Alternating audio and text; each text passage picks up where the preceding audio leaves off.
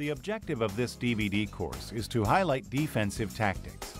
The defensive system will be described starting from the moment in which the opponent takes possession of the ball in any area of the field, and will have as its objective stopping the opponent's attacking movements.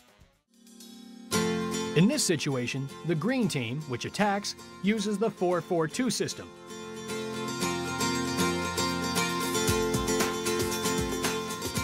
And the red team, which defends, uses the 3-5-2 system.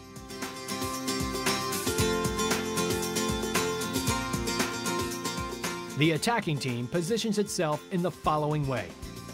2 offensive midfielders, one on the left and the other on the right, a two-way midfielder on the right, and an offensive midfielder on the left.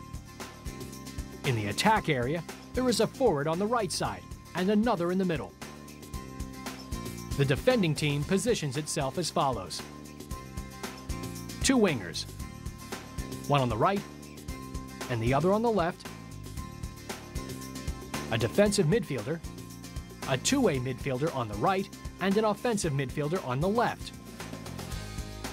In the attack area, there is a forward on the right side and another in the middle. This being the case, marking should be carried out as follows. The right fullback will mark the forward in the middle. The left fullback will mark the forward on the right side, and the sweeper will take what is left over.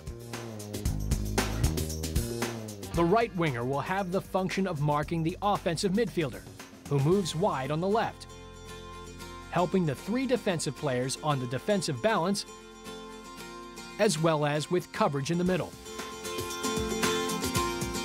The defensive midfielder will mark the right two-way midfielder, in addition to coverage on the left winger and the left offensive midfielder, while protecting against